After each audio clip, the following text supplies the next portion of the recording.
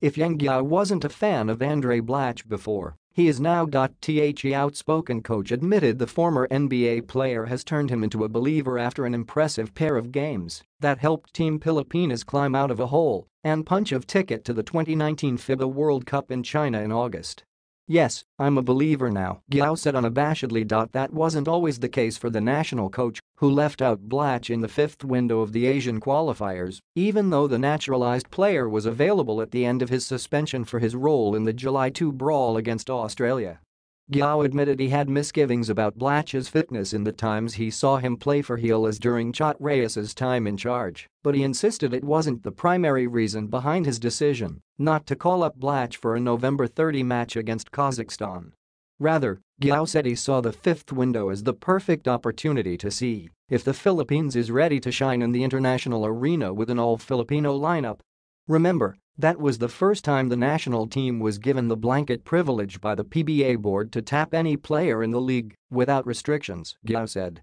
So it was the only opportunity to see if we can do it. It was always a hanging question that at some point has to be answered, he added.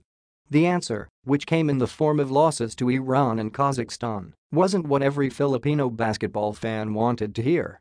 Least of all Guiao, who saw his team Pilipinas fall on the brink of elimination in the World Cup qualifiers. Guiao had tapped Phil German, Christian Standhardinger and Philem Stanley Pringle as naturalized players for the two qualifiers. And while both acquitted themselves well, Guiao realized there was something missing. "We need somebody of his experience, with NBA experience and a lot of international games. Yun Kulang Natin," he said back in late December when the decision was made to bring back Blatche, Guiao said. "Napansin naman yun ng huling laro natin. Although si Junmar Fajardo was able to contribute, we need somebody who can demand a double team so that we can get our shooters going," the concurrent NLEX coach added.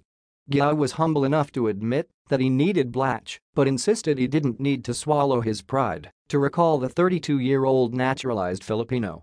"It wasn't about my personal pride, it was about Filipino pride," Guiao said. "I have no regrets. One way or another, we have to find out if we're ready to compete with an all-Filipino lineup. But at some point, we also have to look at ourselves in the mirror and admit that we're not ready." Those victories over Qatar and Kazakhstan proved Guiao was right. But more than the impressive numbers the naturalized player provided, Guiao saw much more to convince him that Blatche is an intelligent, world-class player and the missing link in the team that he had been looking for. He played those two games with two different approaches. "Nababasanaya sitwasyon," Guiao said. Against Qatar, he got his teammates involved, gave them confidence. Against Kazakhstan, Blatche went to work immediately knowing he had to be an imposing presence. "He's really a leader." To Guiao's surprise, Blatche also proved a perfect fit for his system. "He's a versatile big man who can hit the outside shot, take the ball to the hoop, and is a willing passer," the national coach said.